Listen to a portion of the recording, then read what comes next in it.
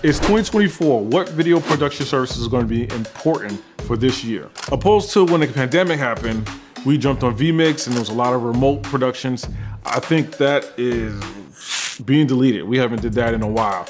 What is going to be important? Number one, social media videos. Building content that's going to go on YouTube, TikTok, Instagram, things that's going to help build your brand, things that's going to help inform and teach your clients. Number two, live streams. If you have a room that only holds 10 people, with a live stream, now it can hold an unlimited amount of people. But what's also going to be very important is that you're producing more content and your content looks a little bit more creative. Sounds very cliche, but it's getting really crowded out there. People have ADHD. People don't know what to pay attention to. There's too much going on. My advice would be make sure everything is posted in this conventional spaces. The TikToks, website, YouTube, IG, Facebook. You want to make sure you have all those things posted there, but you also want to make sure that you're emailing.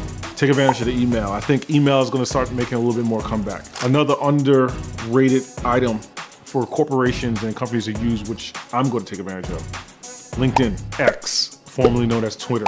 Get back on those things. So the bad thing about video production in 2024 is that it's going to be more expensive. Inflation. We're in New York City. Everything costs more. It almost cost me $50 just to get here and go home. Like, it's crazy. Like, just to get to my office and go home. So if you get a quote, especially from us, and you're like, the numbers are like, what? Chris, what's going on? Everything's expensive. I'm sorry. I like to keep the videos really simple, so this video will end abruptly.